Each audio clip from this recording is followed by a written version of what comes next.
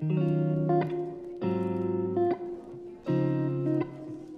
today's video, I'm going to talk about what it's like to talk about the most embarrassing episode of your life on the front page of one of the biggest news publications in the world. My name is Zachary Stockill, and since 2013, I've been helping men and women from all over the planet overcome retroactive jealousy, overcome obsessive jealousy, and save their relationships. If you'd like to work with me one-on-one, or you'd like more information about my work, please visit my website at retroactivejealousy.com. Okay, back in 2018, I received an email from a journalist at BBC News. Most of you probably know BBC News is probably the biggest media organization in the United Kingdom, enormous reach all over the world. BBC World News was always a constant for me in my travels. You know, whatever hotel room I was in all over the world, you can usually find BBC News. And the journalist was writing to me, asking me if I'd be willing to go on the record and talk to her about my experience of retroactive jealousy when I was a younger man.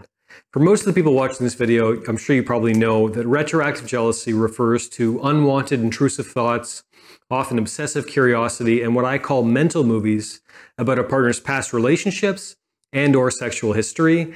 Short version is, it's hell. It's one of the most painful and frustrating experiences that any human being can go through. And back in 2018, it had been, I think, 4 or maybe 5 years, since I had been talking about retroactive jealousy publicly. I've been doing this for a while, but I'd never put myself out there to such an extent that it was very likely that my grandparents and my friends from high school and all these people from my life would know about my own struggles with retroactive jealousy as a younger man. Frankly, I've always been very proud of the work that I do, of the impact that I've had on people. I love my job, I love what I do, and I'll proclaim that from the rooftops.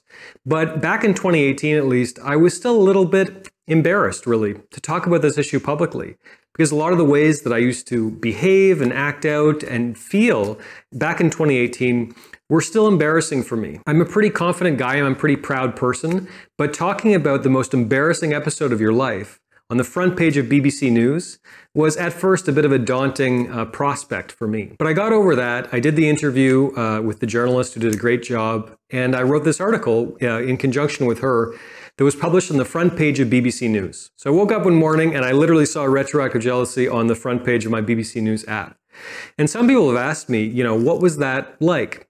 And it was really interesting because my website, retroactivejealousy.com, absolutely blew up that day. I got all kinds of emails and interest, and the overriding message I got from so many people was a message of gratitude, thanking me for talking about this issue publicly.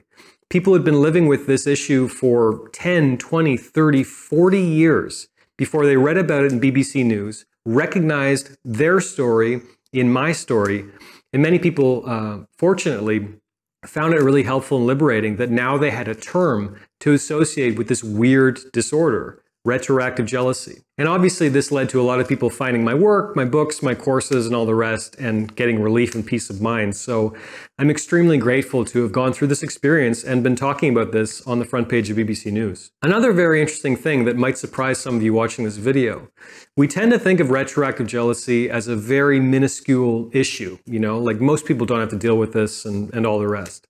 I started getting emails, not many, but a few, from people in my personal life, including some family members who experienced the same symptoms, who'd gone through the same experience that I was talking about.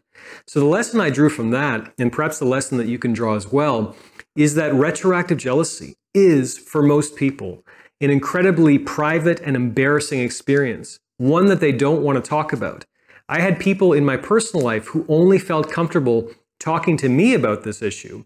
You know, think about someone who wouldn't judge them. I think I'd be pretty high on that list of people who wouldn't judge a retroactive jealousy sufferer. But anyway, I had people in my personal life come up to me only after I'd, did the article on BBC. So I think this shows that retroactive jealousy is far more common than we may realize. The other big lesson for me was just how incredibly liberating it is, and it was for me moving forward, to talk about the most embarrassing episode of your life on the front page of the biggest news outlets, or one of the biggest news outlets in the world.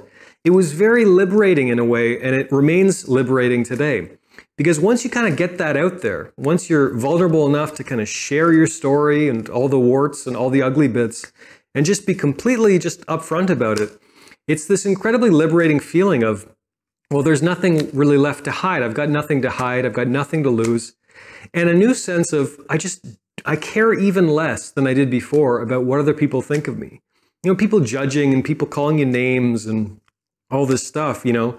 I think since I started writing about this issue publicly, since I published my book, Overcoming Retroactive Jealousy, since I started doing my blog and all the rest back in 2013, during that time, I've been pretty good at dealing with criticism, at dealing with haters.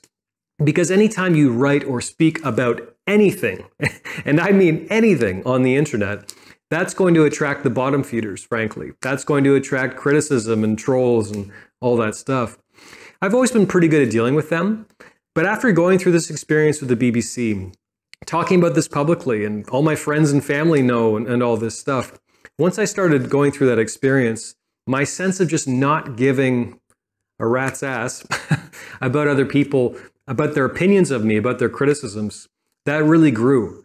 And I'm not exactly sure why, but this incredibly liberating sense of just not being self-conscious, not caring what people think of you, living your truth, being vulnerable, you know, admitting things that other people don't want to admit. It's very, very liberating. I often tell people life gets way, way, way better the less you care about what other people think. And personally, that was my biggest lesson in this, just how incredibly valuable and liberating it can be to give less and less and less of a care about what other people think. And above all, you know, the collaboration with the BBC and that article, you know, I still get people finding me today, all these years later, as a result of that article. This article was the biggest public exposure that retroactive jealousy has ever had. And I'm really grateful to the journalist who helped me out with that. I'll post a link in the description if you want to read the original article. But above all, if you take away anything from this, I would say retroactive jealousy is probably more common than you realize.